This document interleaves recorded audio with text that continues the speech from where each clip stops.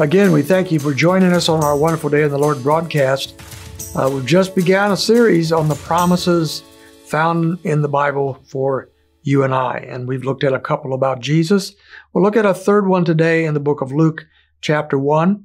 And this is a familiar passage to most of us, starting with verse 30, when the angel comes, the angel Gabriel comes to Mary and brings some promises to her that are applicable to you and I as well. It says in verse 30, the angel said to her, "Do not be afraid, Mary, for you have found favor with God. And behold, you will conceive in your womb and bear a son, and you shall name him Jesus." So here, you can imagine, Mary's probably 14, 15, 16 years old at the oldest. She's just a young gal by our standards. And this angel shows up and says, here is this miraculous thing that's going to happen in you. You found favor with God, and you are going to have a child, and his name will be Jesus.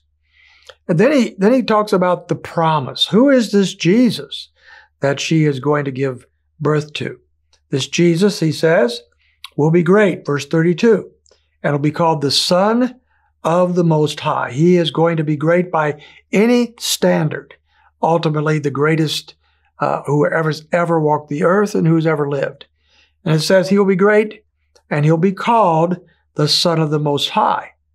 So as Mary contemplates all this, as she begins to think about this, the angel is not saying she's going to have a wonderful world leader, some brilliant person, some rich person, anything like that. He is going to be the Son of the Most High. He is going to be the Son of God.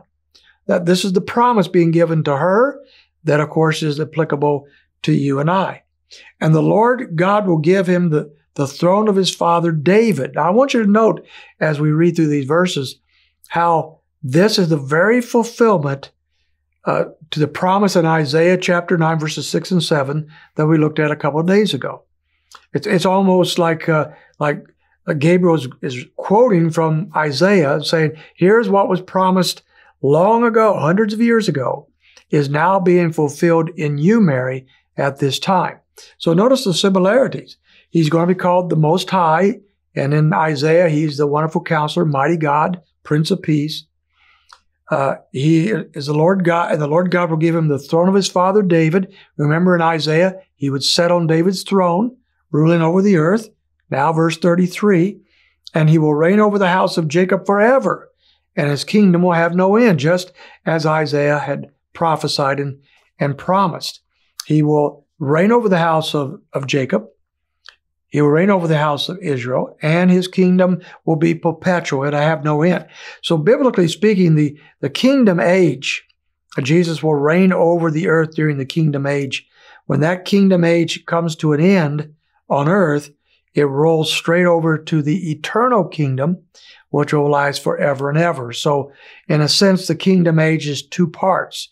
One part where Jesus is on the earth, ruling over a world that not yet fully regenerated. Sin still exists. People still die.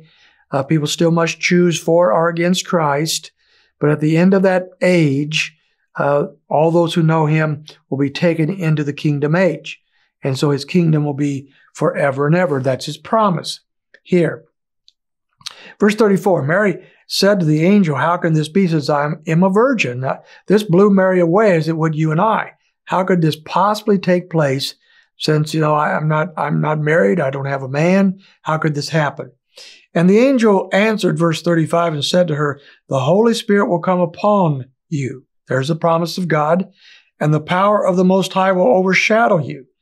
And for that reason, the Holy Child shall be called the Son of God." What a set of promises Mary is being given here that will change the world.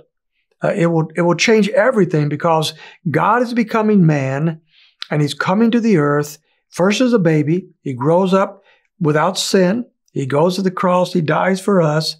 And it's for all these reasons that this child that she's going to give birth to will be called the Son of God. And he's not simply called the Son of God.